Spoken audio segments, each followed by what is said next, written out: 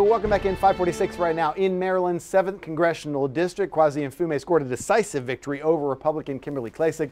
He got 72% of the vote here in the general election. This was a rematch of the special election earlier this year to, of course, finish the term, which was vacated by the death of Elijah Cummings now more than a year ago. Now, Klacik did get a bit closer this time than she did in the special election earlier this year, but not nearly close enough to defeat Kweisi Mfume in this heavily Democratic district that includes portions of Baltimore City that you see right there, but also large portions of Howard County and portions of Baltimore County. All three of those jurisdictions, Kweisi Mfume built large leads, again, in all three of them. So a relatively easy victory for Kweisi Mfume, despite all those ads that you might have seen on TV put out by the Republican Kimberly Klacik. Let's get a check on that race from Erin McPherson. She's in Federal Hill with the reaction from both of the candidates. Good morning, Erin.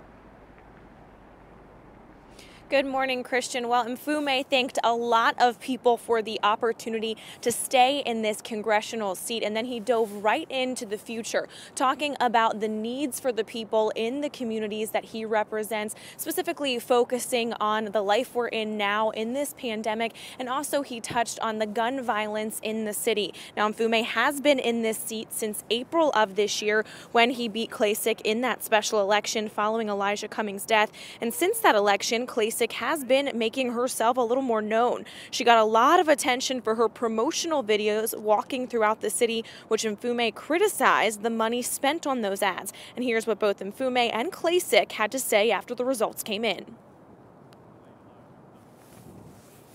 I hold out outstretched arms, willing and wanting to listen to you, to work with you, to build with you, to share with you, and to dream with you about a better day in our communities where all of us find a way, at the very least, to take care of ourselves, our neighbors, and our children. We literally worked every single day for about a year.